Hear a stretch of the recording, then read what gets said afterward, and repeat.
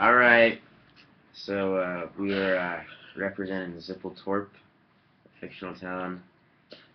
Fictional town. Pretty much it's a bunch of aliens that came down Extraterrestrial to beings. this planet, and they're terrorizing all the other colonies of monsters and Because they're greedy. stuff like that.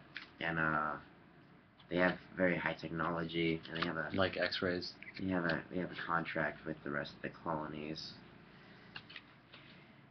And they have a couple citizens under the names of J. Maynard and Lazo Kovacs, who was outstanding citizens of the month. You know, because they're aliens, they have to deal with the human colony called Bellfire. So For which they have a bounty for. they generally have a conflict between humans and machines.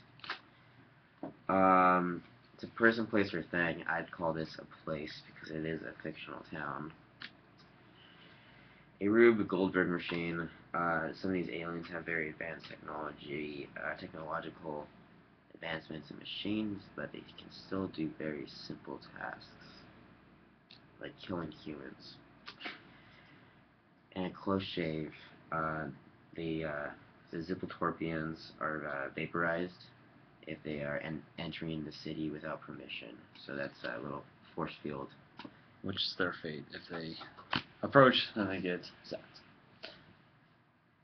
Alright, that's it. Oh, and then the orange. Did we include the orange shards? Yeah, you know, Okay. the usual. Refer to our last justification. Oh wait, no, we haven't. Okay. We got George Hall, Argent Sudic, Yeah. Alright. Jeff